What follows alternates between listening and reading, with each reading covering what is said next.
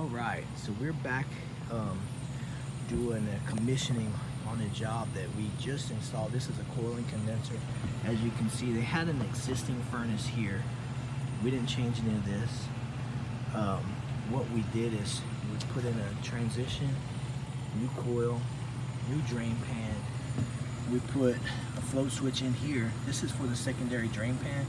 We also put a float switch here on the coil. This is designed to where I can get this out. If the water level rises here, it's going to shut this off. New plenum.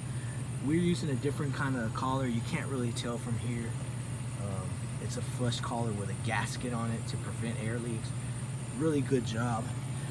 As you can see, we've got 2 access panels on this. The ANSI standards for maintenance require, if you clean a coil, to clean it from both sides. So just as a standard, we've gone to installing 2 access panels on here so that in the future when we come back to clean it, we can clean both the front and the back side.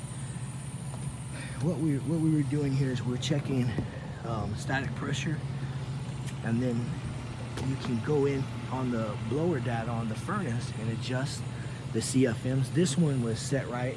It was for 1200 CFMs. This unit requires 1200 CFMs, so it's perfect. And everything seems to be working great on it. We haven't checked the charge outside. That's our next step. First, you want to verify the proper airflow, and then go outside and make sure the charge is correct. So it looks good so far. We're going to go out there next and check it out. We do this on every single install. It's important. We're warranting this job for 10 years. We want it to work like a champ. No problems, no mistakes, no issues. So when we install it, our guys know, hey, quality is expected.